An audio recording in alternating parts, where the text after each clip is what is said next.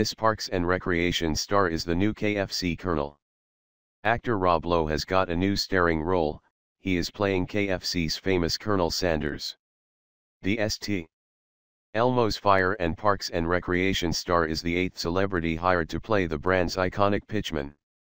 His appointment to that role is timed with KFC's launch of the Zinger spicy chicken sandwich. Beginning on April 23, Lowe will be featured in ads that promote the sandwich, including a planned effort to launch the Zinger into space. KFC promises more details on that endeavor later this year. My grandfather was the head of the Ohio chapter of the National Restaurant Association in the 1960s and took me to meet Colonel Harlan Sanders when I was a kid, said Lowe in a statement to coincide with the announcement. It was a big deal. I thought this would be a nice homage to both Colonel Sanders and to my grandfather.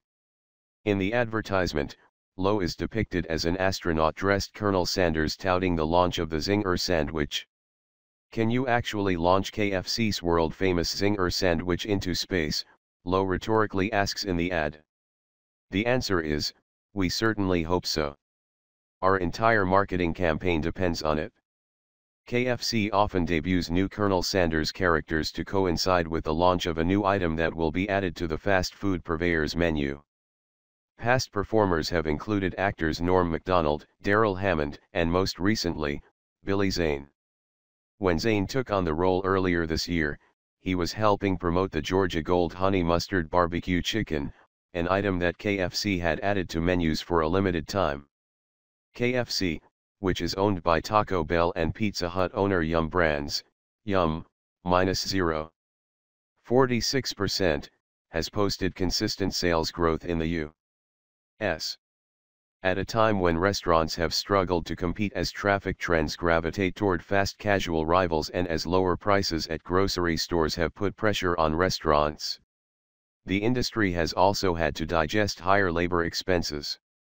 But KFC is performing well as consumers look to consume more proteins, a trend that plays to KFC's strengths as a chicken purveyor. The Zinger sandwich, which is made with white meat breast fillet and is fried in KFC's kitchens, will debut in the U.S. on menus starting on April 24. The sandwich costs $3.99 apiece, while the combo fill-up meal that includes potatoes, a drink, and a chocolate chip cookie is priced at $5, though prices may vary by market.